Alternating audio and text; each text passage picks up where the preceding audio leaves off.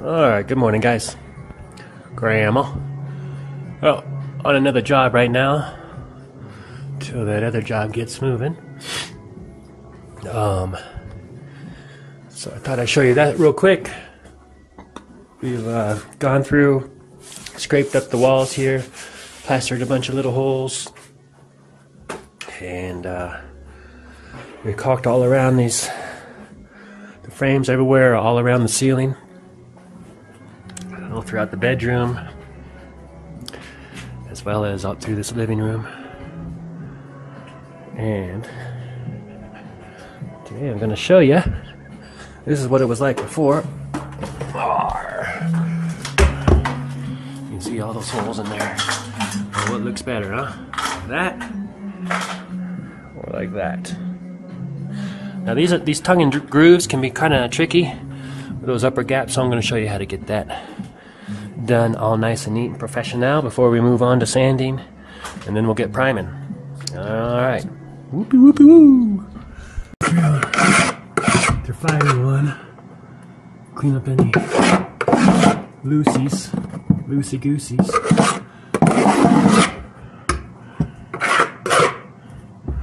Now a lot of times, you know, doing sheetrock, it's pretty hard to get these corners perfect everywhere. So as a painter,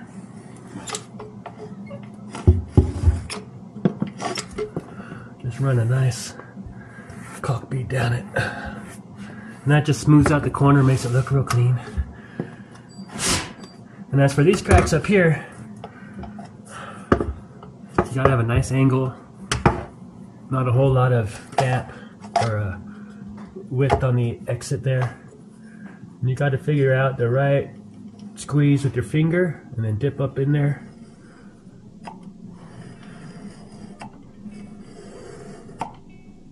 You don't want to do too much in there, otherwise you're in my way, camera. Otherwise you'll have to clean it up. Then you take your 5-in-1, and usually it's this side. This side's pretty worn, you can see. And first, you just run it like that, get the correct angle. Oops, a little too much there. If you have too much, it'll squeeze out this way. And when you paint it, you know, it's on a different plane, so it'll look bad.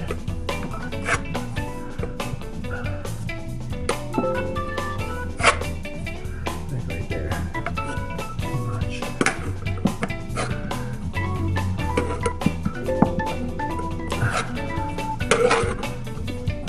I saved this for you yesterday because I didn't have a big enough ladder to get up here.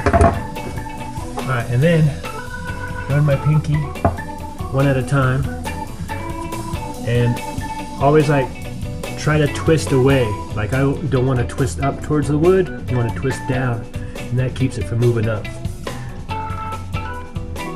And you just smooth out those lines in between the triangles. And smooth out that caulk line everywhere. A little more right there. The cobwebs. Alright, a little bit more right there.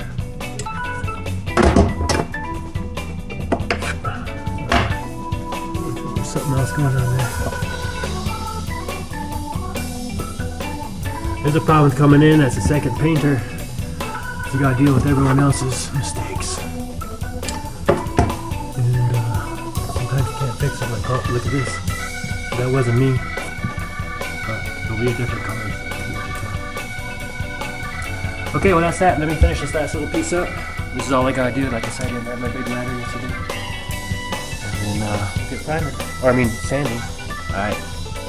Got her done. Gotta take a step back and look at it from a distance. Make sure it looks good. You didn't miss anything. You know, different angles. I fixed one little gap up there. Anyhow, that's that. Say we've gotten everywhere. All around the doors, all around the windows. Get rid of all those cracks. Not going to do the shelves. We're doing all this. Anywho, all these little nail holes and everything else like that, little divots and places where the feet and everything is kicked, I've gone in like that. So it's time to get sanded. I'm gonna use this bad boy right here. Save the wrists. Safety first.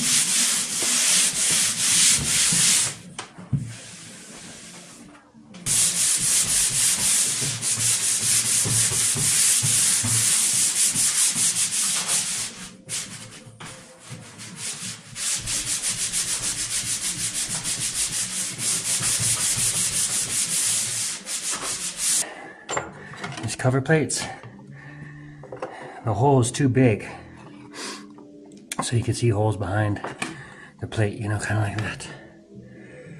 So usually I just throw caulk around it. He didn't want that because he's going to put new ones on. So we just threw in some more mud to, what's my dog barking at? To smooth it out for him. Now these guys work really good. They'll save you the poles. Don't get this kind that I got for painting because there's a little bit of play always in it. The kind between these two. See? So don't get the kind that click out even though they're nicer-ish. They're more expensive. Get the kind you can twist, which I'll show you later. Then you don't get that little play when you're painting.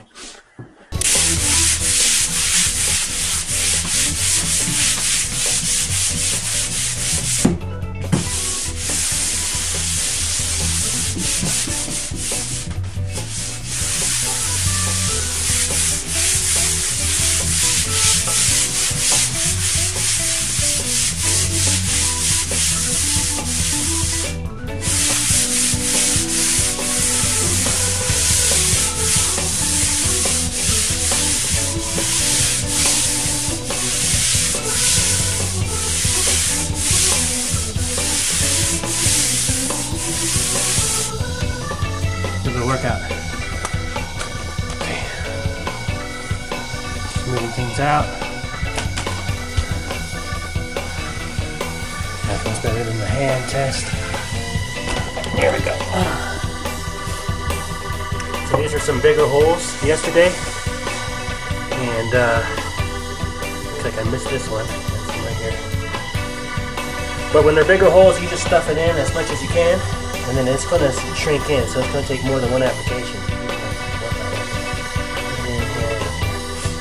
So on the second day, you sand it down, and you fill it back in.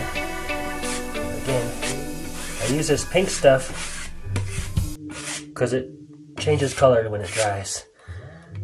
And you want to do a bad enough job to where you see that you have to fix it. You know, resand it. Otherwise, it's very possible that you'll forget it and you'll start painting it. You won't see it until you start painting it. And you're like, oh, fuck. And you gotta go back, so. But there's another one way down there.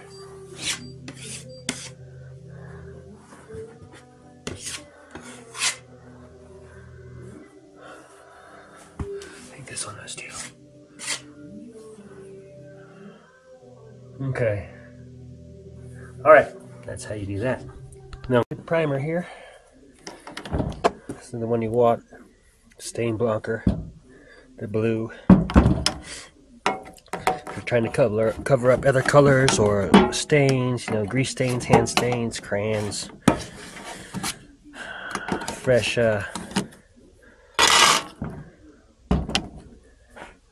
drywall.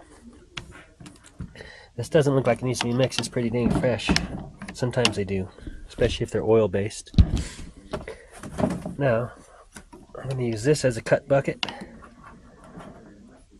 Now, when you pour these guys, you always want to pour away from the label so you know what it is.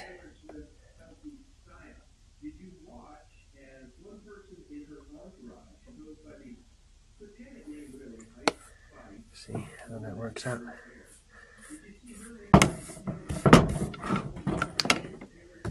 And then you want to add some of this, just a little bit.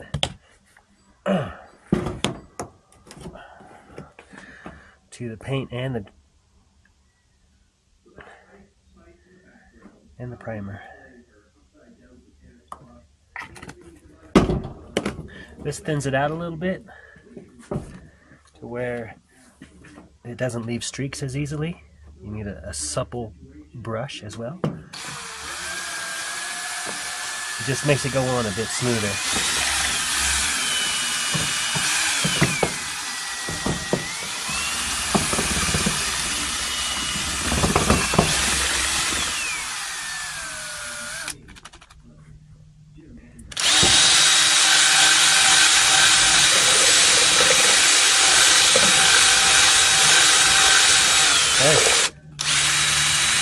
I can wash this off and we'll get moving.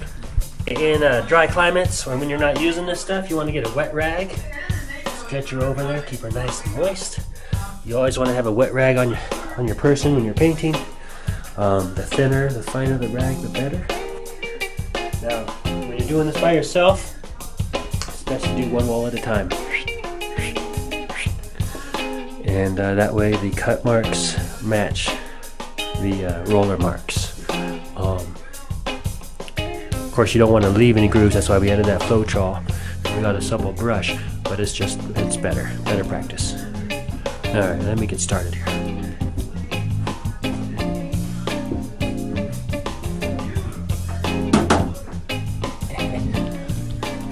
Now, when I'm talking about marks, see up here? That's what I'm talking about. That's why you do more than 2 coats, and you get that Floetrol out too. And supple brush, so you don't end up with that. See the difference there? That's what you don't want. Alright, let me keep on moving. Get back to you. Alright, just finished cutting it in.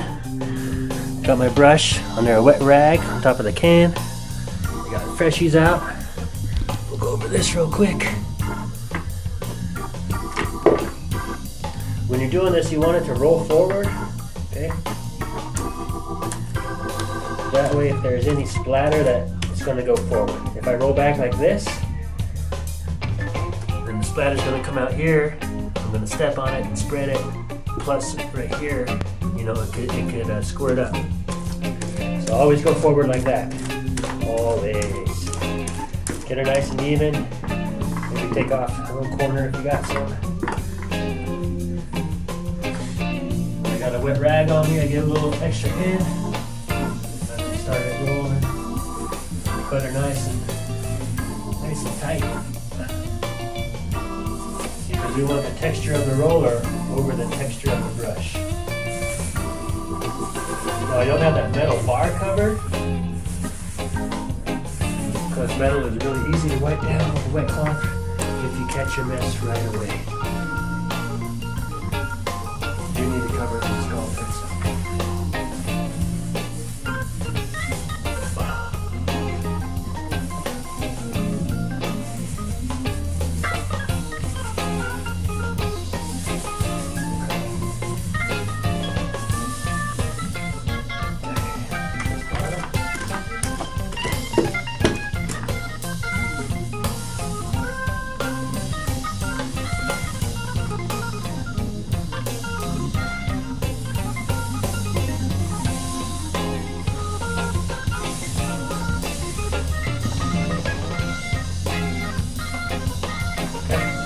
that. Cover it, get this out of the way, and then I'll cover it. Keep on cutting. Let me cover that up first. Actually, let me just make sure. I've got a little bit right there. You gotta clean as you go, guys. Bathroom primed up. Looking good, looking good. A lot brighter in here just with the primer on. But if you don't do the primer, pencil marks like this will not get covered up by the paint. And it would take 3 or 4 coats to cover this up. Now watch this. A lot of people don't know this. But this right here is the painter's best friend. Get the extra paint out of your roller.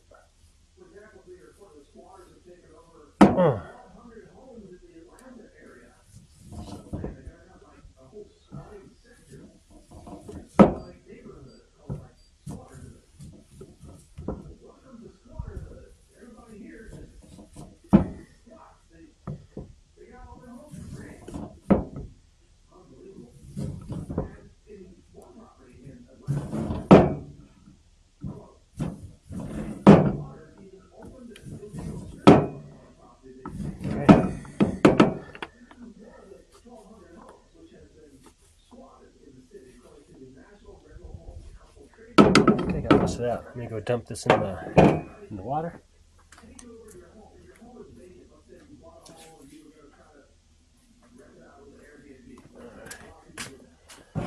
Come on, then.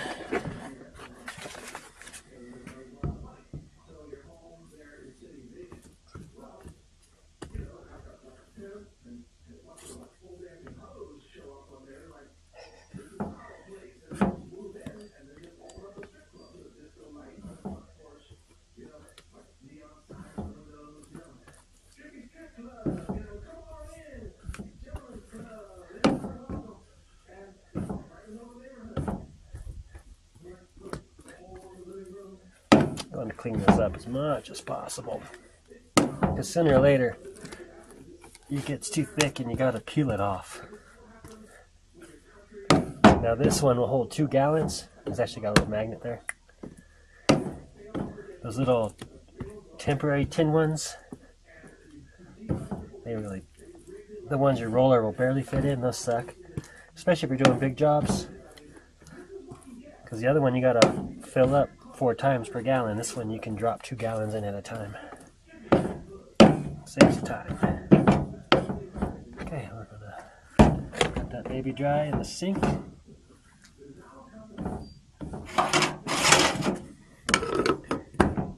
Here's yeast number 7 for the 5-gallon.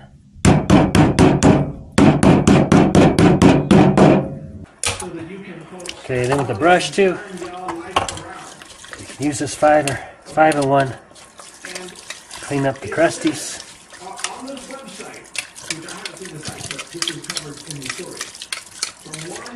Now these brushes cost probably $36 here, raw mat.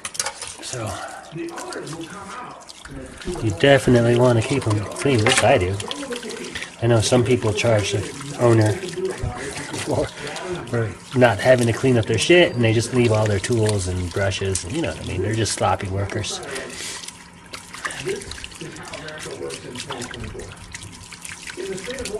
Alright, so before I get that one done,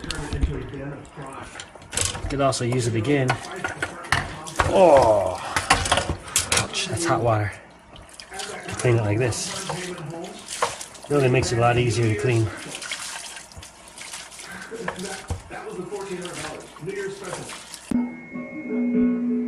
Alright, good morning. Morning Steve, morning Grandma, everyone. I didn't film yesterday because the battery was dead, but got this all single coated. Same with the bathroom and the living room, the bedroom. So it's looking pretty good. Going to get these walls up done today. You can see I started over there and over this way, and we'll continue on. Still needs another coat, but we'll make it look good, real good here. Looks a lot cleaner.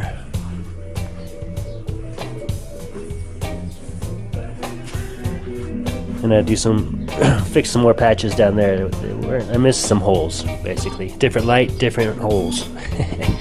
All right, let me get moving. All right, guys. So we got a wet rag, got our fiber one. Knee pads on.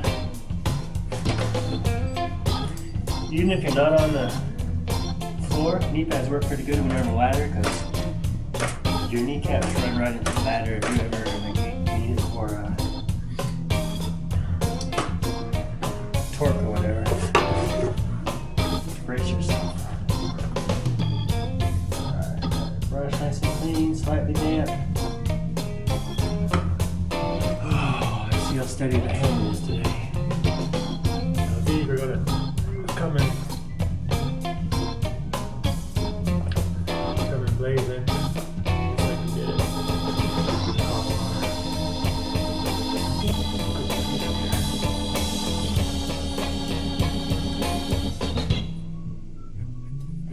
Again, we want to do as best as possible in the first round.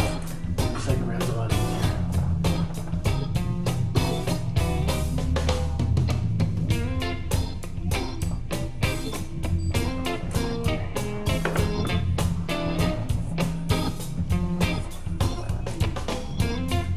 Thanks. The brush is a little dry yet. It's on the third dip.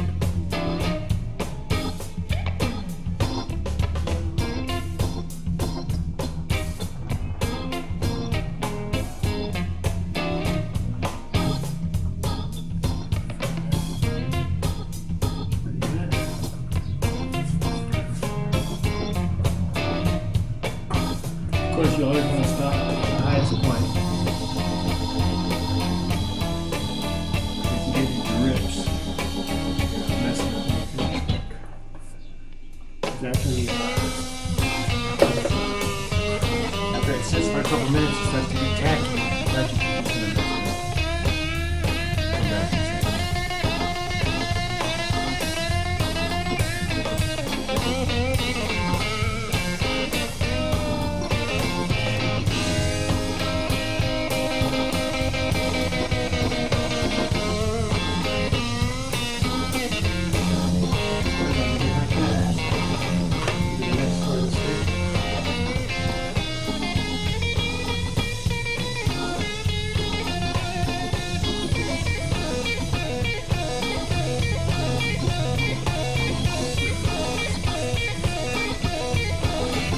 Brush is really important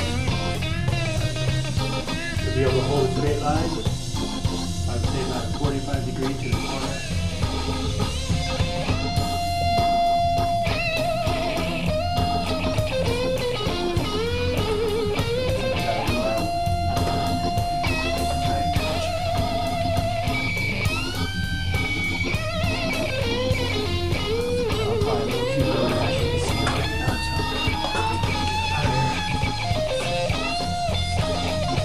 Only the angle of the brush is going to be really high.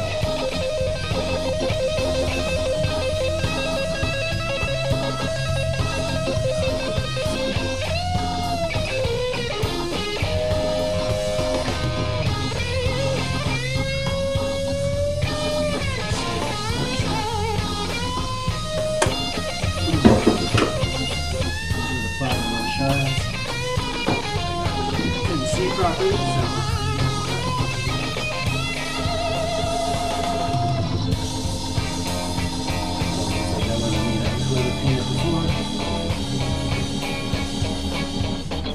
We'll just do this anyways, make it nice and clean. Get the dust out of there.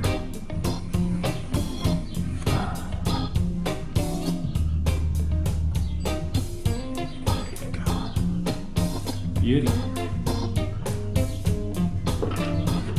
Then we just keep on moving on.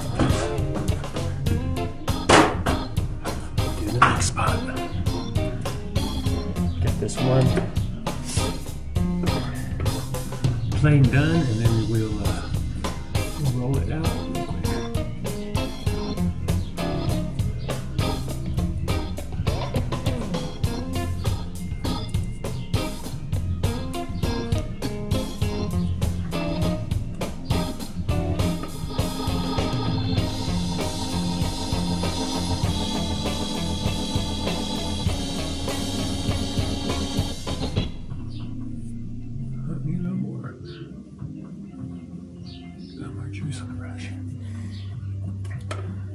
See the idea though, huh guys?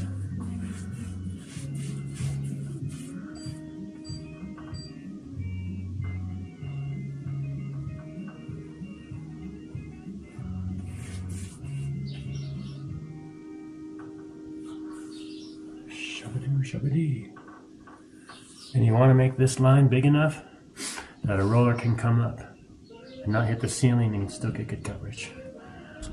Alright, don't want to bore you to death. Alright, got our cut even down there. A little tiny bit between the heater and the wall. We're going to get ready to do some rolling.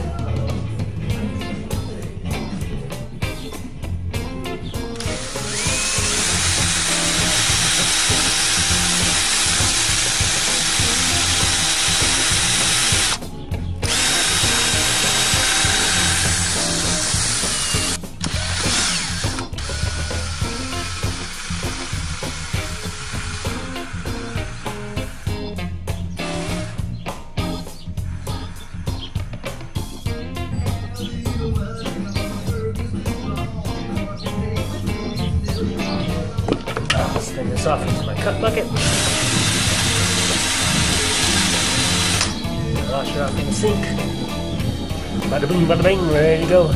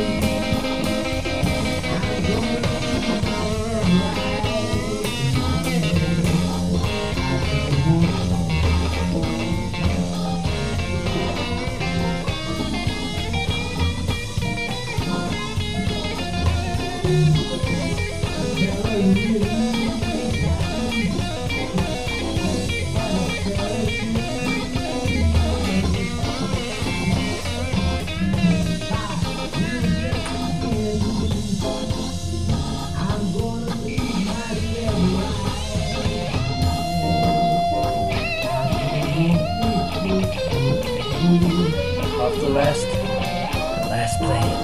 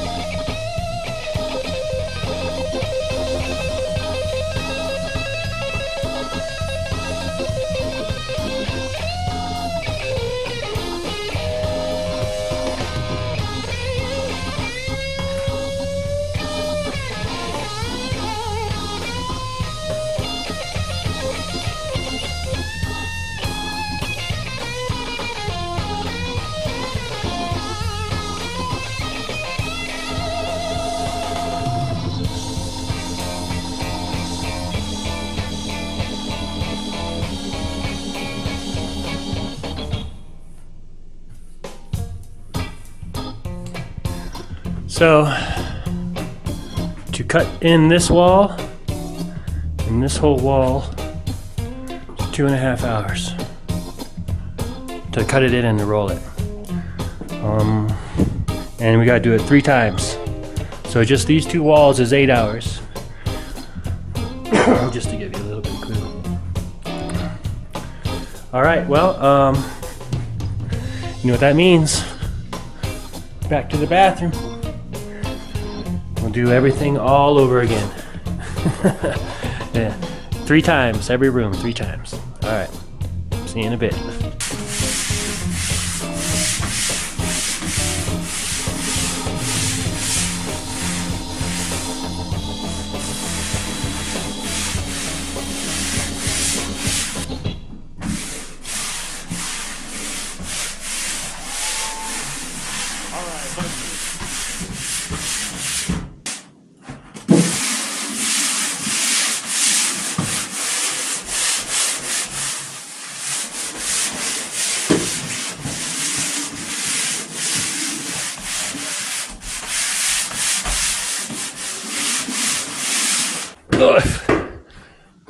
These mats will grab you. All right. Bathroom's done. Bedroom just got done. So, see? They'll fucking get you. Oh, man. This bad boy just got done. Second coat. So tomorrow I'll just bang this out. And that's it. Alright, whatever. Let me get cleaning up on this.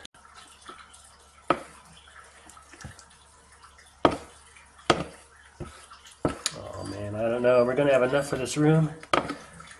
It's gonna be close. Look, that's all we got in the cup bucket. That might be enough for the whole room. And we got about 1/3 of a can for this living room. Weesh. We'll see. See you tomorrow. It's really just about the angle there. Come in there nice and light and soft, and then squish out your brush. Carry it on up.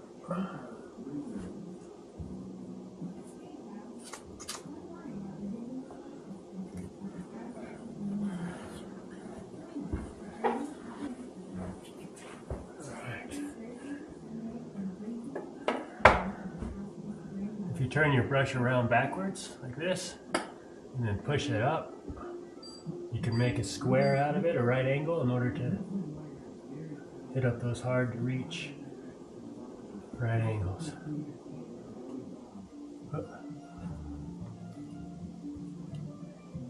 There you go. There you go. Could use a smaller brush, but once you get the hang of it, it's not that hard. It's all about angle.